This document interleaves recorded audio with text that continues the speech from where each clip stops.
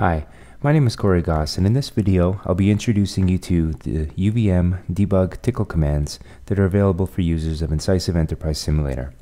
First, we'll be discussing a bit about the requirements that are needed in order to utilize these commands. Then we'll be moving into a few of the key debug commands that are available to users. However, this is not all of the commands that you can use, so I'll be showing you where to find more information on other commands. Let's move over now to our demo.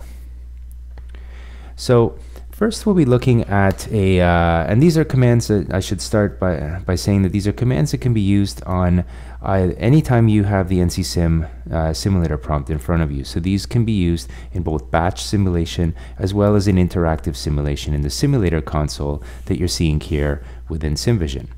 So the first command that I'd like to introduce is a fairly straightforward one, and this is the UVM Component command. So I can say UVM Component, and if I say -list, what this does is it shows me a listing out of all of the top level all of the UVM components within my environment. So from here I can get the class handles to any of them. I might want to grab that class handle to do a describe or a value operation, or perhaps I might want to set my scope and so forth. All of that can be done through navigating through this list. Perhaps another way, or a more useful command to some people, might be not to say -list, but to say UVM component -tops. And what this does is it shows you the top level UVM component in the environment. And in this case, for me, it is actually my test case. So we see here we have the UART bad parity test being listed as my top level component.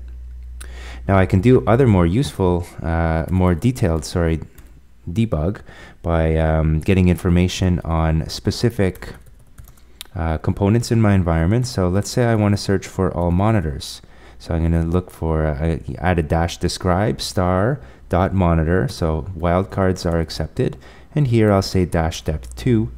And what I see now in front of me is a listing of all of the UVM monitors in my environment, or any instance that ends in .monitor, and I've specified -depth2 so that it will expand out subclasses. So we see here we have an RX scoreboard, and inside there we have probably two different TLM ports, and so in there we can actually see those now. All right. The next thing I'd like to introduce is the UVM Factory command. So factory overrides are kind of a key challenge in UVM, in that anyone can overwrite just about any different type in the environment. So getting an idea of what is being overridden is sometimes very useful. So the first thing I'd like to show you is I'd like to say UVM Factory -print, and I'm going to say -all types. And when I print this off, what you're seeing are all of the types that have been registered with the factory. So I can do type overrides on any one of these objects that I'd like, and in order to see the type overrides, I go back to my command and I just don't say all types.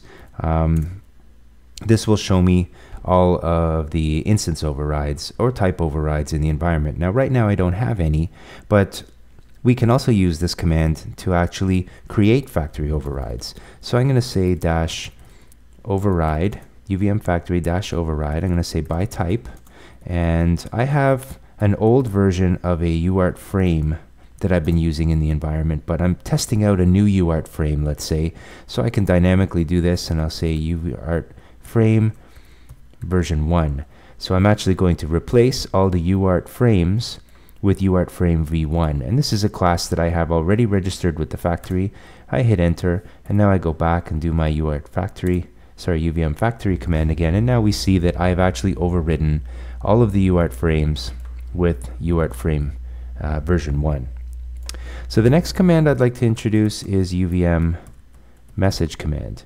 So you may be by default enabling your scripts to run in a low verbosity setting, but perhaps when you run up to a particular point, you might want to actually turn on or enable more UVM messages. So in order to do that, you can simply say something like UVM full, and star indicates the locations within the environment that you'd like to override, and in this case I'm going to override everything, and now we've just changed the verbosity level for the entire environment.